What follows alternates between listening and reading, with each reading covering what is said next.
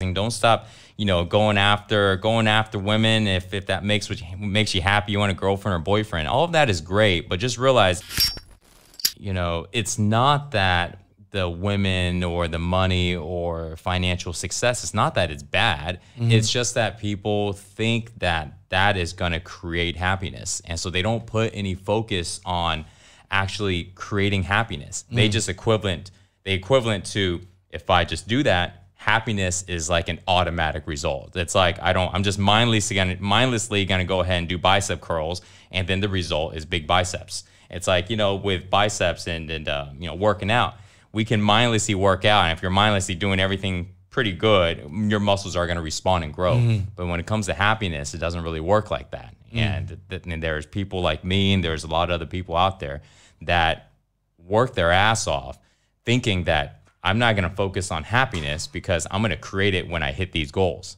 And then they work their ass off. They spend so much time. And at some point, that small percentage that actually does get there, they find out that, wow, actually, I'm not as happy as I thought. And then out of the small percentage I got there, an even smaller percentage will go, you know what? I think I'm on the wrong path. That's nothing to do with me being successful. It's just that I'm confused. I need to take a step back and reassess what it really means to be happy and to succeed. While the other part of that small percentage goes, you know what?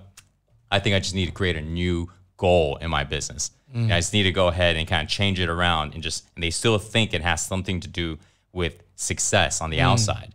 And I think like when we have these podcasts and when we're sharing this information, we're not really giving people the answer because people got to find it on their own. I think it just wakes people up and go, hey, you need to start looking somewhere else. So don't stop working. Don't stop exercising. Don't stop, going after women if that makes you happy. You want a girlfriend or boyfriend. All of that is great, but just realize if you want to be happy, you need to go and not depend your happiness on those things. It's like just because if I have emotional issues and I need to realize I need to let go of these emotions, that doesn't mean I'm going to stop eating. Right. And when someone realizes that their work is not going to fuel the happiness for them, it doesn't mean that they just stop working.